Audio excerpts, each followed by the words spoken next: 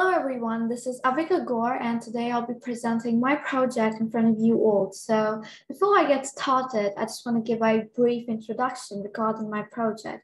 I've created an app which will warn people every time they touch their face. So if I touch my eyes, nose, or any component of my face, I get a pop-up notification saying stop touching your face. So in a world where we are already fighting a deadly pandemic, I think it holds great importance, especially for the younger generation, as it will help them learn as to how they can protect themselves against this virus, and it'll keep them safe.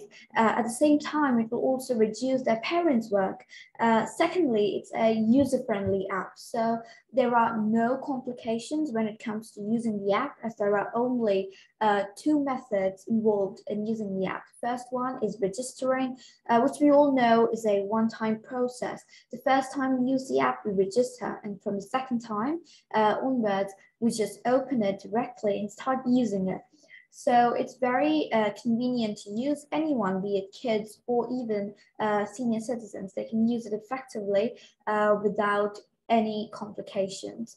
So now let's have a look at the app.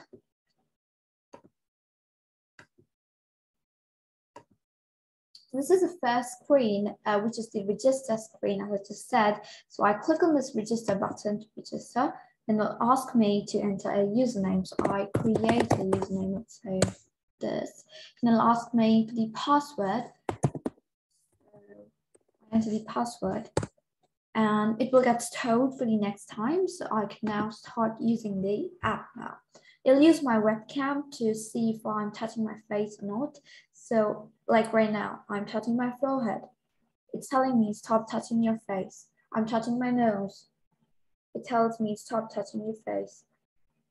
So this is how it works. Now I just said, it is very short, simple, and easy to use. Anyone can use it effectively, and it requires very little to learn. So I hope you all liked my project, and I would just like to thank my parents and my mentors for helping me throughout and coming up with this project. So once again, thank you. Have a great day.